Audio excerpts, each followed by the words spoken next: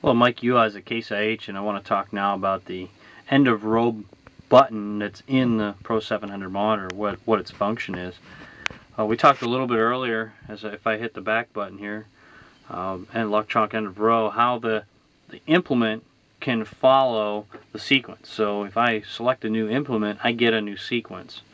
And then I also get a new set of parameters as far as my implement width and how it's controlled for the area counter as well. So with that being said, I'm going to go in and check pan here. Alright, let's see if we got any other implements in here. Okay, we do have an 870. So I'm going to go ahead and select the 870. Notice that the sequence is quite a bit different between the 870 and the pan. So obviously when they were running the pan, all they were setting up is the auto guidance. So the auto guidance was controlled just on the end of row button. And there's a complete video on how to record and play back end of row, or actually just search EOR for short. So that's what the button is for the end of row in the Pro 700 monitor.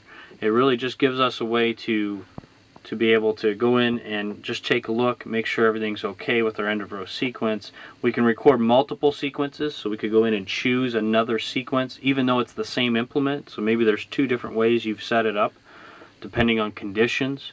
You could have that set up as well, so you could choose different sequences with the same implement. So that's a little bit on the button for the end of row in the Pro 700 monitor.